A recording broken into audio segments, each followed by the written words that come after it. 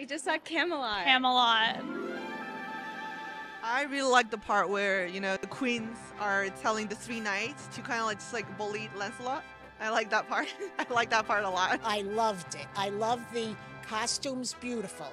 Humor, unbelievable. It just was the greatest thing. It really was. I was very surprised. I mean, we talked about it at intermission. I'm very team Arthur, and she's a little... Lance, but then it changed. And then I think I'm team Guinevere above all. The way the scenery was put together, it was amazing. It was very creative. The music was fantastic. The orchestra was fantastic. The stage is really beautiful. Cast was wonderful. The set was a story in and of itself. They did a lot of tweaking to the original story, to the original script, and that was very, very poignant, profound, I would even say. I thought it was just magnificent. Very classic and contemporary at the same time. I mean, who would not get tickets to see Camelot? It's just magnificent. I think I should see it again. We'll come back. One of the best productions I've ever seen of Camelot.